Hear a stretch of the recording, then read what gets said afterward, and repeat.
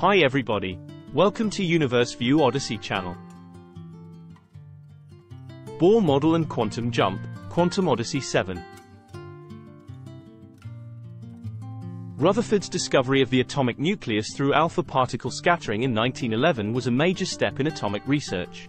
Atoms were thought to have a small but atomic nucleus that occupies most of the mass, with electrons revolving around it, and a solar system shaped with planets revolving around the Sun. So the Rutherford model of the atom was likened to the solar system and came to be called the solar system atomic model. However, this soon raised new questions about the atom. Electrons must revolve around the nucleus. Otherwise, the electrons will be attracted to the nucleus by the electric attraction and stick together.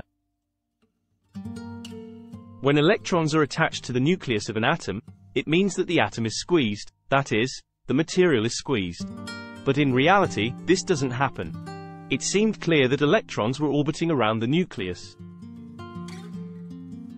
Then, according to Maxwell's theory of electromagnetism, electrons revolving must emit light. Therefore, after the emission of light, the electron's energy will be reduced by that much and eventually be attracted to the atomic nucleus. Even in this case, the atoms must be squeezed. But the reality was not like that. There is another problem. A heated atom emits light. Therefore, it can be inferred that the electrons are revolving in the atom. However, according to the Rutherford model, as atoms revolve, they gradually lose kinetic energy, so the emitted light must be a continuous spectrum. But the reality is not. It is a discontinuous line spectrum made up of a specific monochromatic light. In what state are the electrons revolving so that the atom maintains a stable state and emits light in the line spectrum? This has been the hottest topic in physics surrounding atomic research since 1911. In this situation, Niels Bohr presented an extraordinary prescription in 1913. The key to this prescription is the transition or quantum jump. It was not theoretically derived, but an emergency measure tailored to the stability of atoms and the phenomenon of emitted light, line spectrum. For example, it is assumed that electrons do not emit light when orbiting a specific orbit even when they revolve around the nucleus, but emit light of a specific wavelength when electrons jump between orbits and orbits, quantum jump. Bohr's emergency measure was something that could not be derived from classical physics at the time, but it must have been his excellent physical intuition. Now, let's look at the process of thinking that Bohr overcomes the limitations of the Rutherford atomic model and presents the Bohr atomic model. Bohr said this in his conversation with Heisenberg. The starting point of my research was the stability of matter, which can only be said to be a wonder from the point of view of physics so far. According to Newtonian mechanics, the solar system never recovers its original state when it collides with another star system. However, Bohr was referring to the fact that an atom, thought to have a shape similar to that of the solar system, the Rutherford model of the atom, does not change when it interacts with neighboring atoms.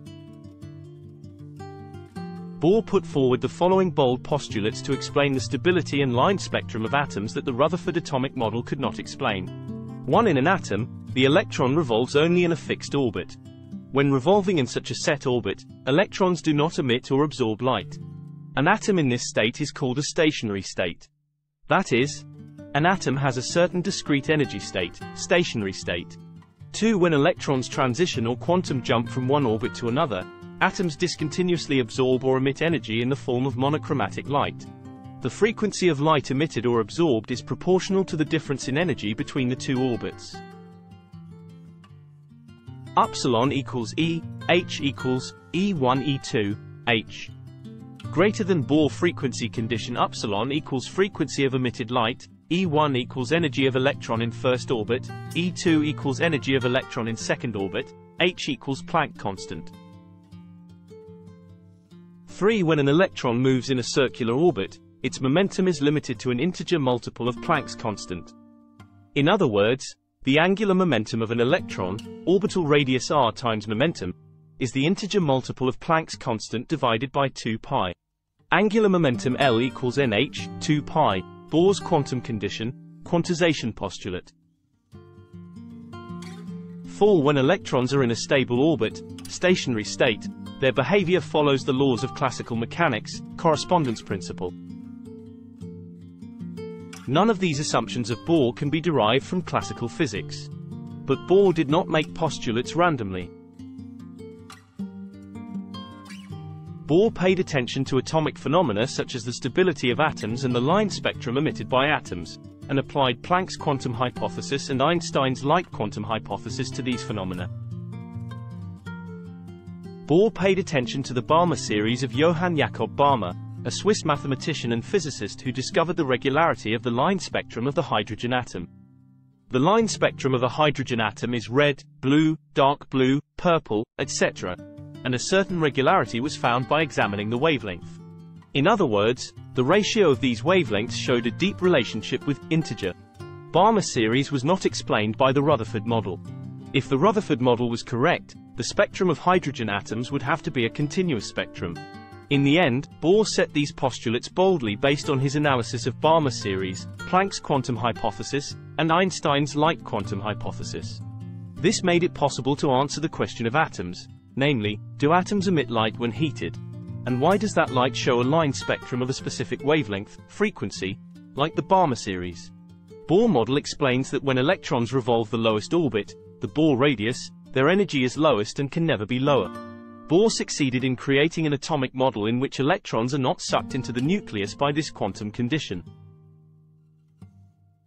To summarize Bohr's atomic model, electrons can have only certain orbits, maintain a stable state while orbiting, but absorb or emit light only when transitioning to other orbits.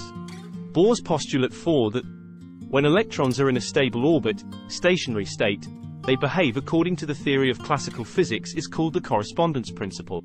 Bohr could not explain the transition phenomenon with the laws of classical mechanics, but through this postulate, he laid the foundation for explaining the quantum theory in the language of classical mechanics. Bohr came up with the correspondence principle to explain the line spectrum of electrons. According to classical mechanics, Maxwell's electromagnetic theory, the light emitted by electrons as they revolve reflects the electron's orbit and the frequency and amplitude of the electron revolving the orbit. Strangely, however, the light emitted by Bohr's hypothesized transition between orbits did not reflect the electron's orbit and frequency. However, since the size of the energy level of a hydrogen atom is inversely proportional to the square of the number of orbitals n, an integer, there is almost no difference in energy between orbits when the number of orbital states n is very large. Then, we can think of it as the same as when an electron emits light when it transitions from a high orbit to orbit right below, but emits light when it revolves as in classical mechanics. This is where Bohr conceived the concept of the correspondence principle. Classical mechanical radiation, emission of light, and radiation by orbital transition in the Bohr atomic model have completely different processes. But when the number of orbits is large, as a result, the frequency value of radiation is almost the same. He used this method to derive the formula for the quantized hydrogen energy level. Surprisingly, this agrees exactly with the experimental values. Bohr eventually succeeded in expressing the phenomenon of atoms by borrowing the language of classical physics. The quantum world is fundamentally different from the world of classical physics, but humans can never understand it without using the language of classical physics. This later becomes the core of the standard interpretation of quantum mechanics, the Copenhagen interpretation. Bohr went one step further and assumed that electrons in a stationary state obey classical mechanical laws. Through this, he theoretically derived the atomic size, Bohr radius, of the most stable state, n equals 1, which was exactly the same as 10 nanometers, 10 to the power of 8 cm, obtained experimentally. He also applied the correspondence principle to the energy level formula to derive quantum conditions. As a result, Bohr succeeded in establishing a theory that explained the spectrum of light emitted by atoms, the stability of atoms, and the discontinuity of energy, which had been impossible to explain until then, by setting 4 hypotheses based on the light quantum hypothesis. The spectrum of visible light emitted by hydrogen atoms, that is, the identity of the Balmer series, is the light emitted when electrons in orbits n equals 3, n equals 4, n equals 5, and n equals 6 transition to orbit n equals 2, respectively. This was clearly explained by Bohr's theory. Bohr's theory qualitatively explained the chemical reactions of atoms and their line spectra. Bohr's postulates had the disadvantage of not being derived from classical mechanics or electromagnetic theory, but it explained the phenomena of atoms amazingly well. Bohr's hypothesis that the electron's energy levels were discrete was proved only a year later in an experiment by James Franck and Hertz. Bohr's early model was further generalized by Arnold Sommerfeld of the University of Munich and reborn as the Bohr-Sommerfeld model. This Bohr-Sommerfeld model is called the old quantum theory, meaning a theory before quantum mechanics was completed. However, in 1923, the Bohr-Sommerfeld model faced a serious crisis. The most direct reason is that this model fails to explain the second simplest helium atom, 2 electrons, after hydrogen, which has 1 electron. A more fundamental problem is that Bohr's postulates could not be explained physically at the time. According to classical mechanics, the motion of an object follows causal determinism. In other words, if you know the current state, you should be able to know the before and after states. Therefore, it was a serious problem that the Bohr model could not explain when and where electrons in atomic orbits transition, quantum jump. Accordingly, the quantum jump has emerged as a hot issue in the physics world. Except for Bohr's Copenhagen school, most physicists, such as Einstein, Schrödinger, and Pauli, criticized the quantum jump as a mysterious and bizarre hypothesis.